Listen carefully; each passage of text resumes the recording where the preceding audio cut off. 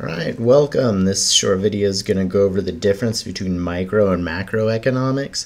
So not like economics wasn't hard enough to begin with, but you got to understand the difference between micro and macro, probably.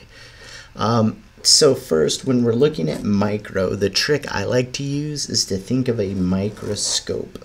So what do you use a microscope for? You use a microscope to look at very fine, small, individual bits of information.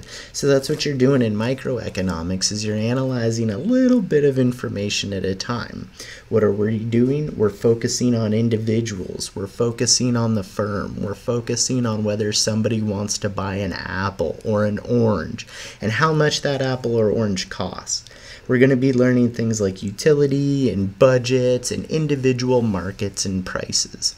We also tend to study the types of goods, whether they're public or private, externalities, those sorts of things. Now, for the micro view, what I would like you to imagine is that you're standing on the moon looking at Earth. Well, there's no way you're going to be able to see individuals or firms when you're that far away. So when you take that big picture point of view, what you're doing is you're aggregating all of the little decisions to focus on the national or the government level. So now, from a macro point of view, we're interested in things like trade between countries, inflation or aggregate price levels, GDP or what the dollar value is of everything that's being produced, that sort of thing. So remember, when you're asked or you're thinking about the difference between micro and macroeconomics, micro is microscope, macro is aggregating everything.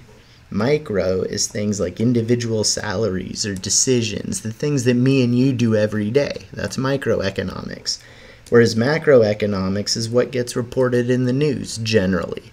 Things like unemployment, GDP, the dollar value of everything that's being produced, inflation, all of those government or national level statistics and ideas. So I hope that helps.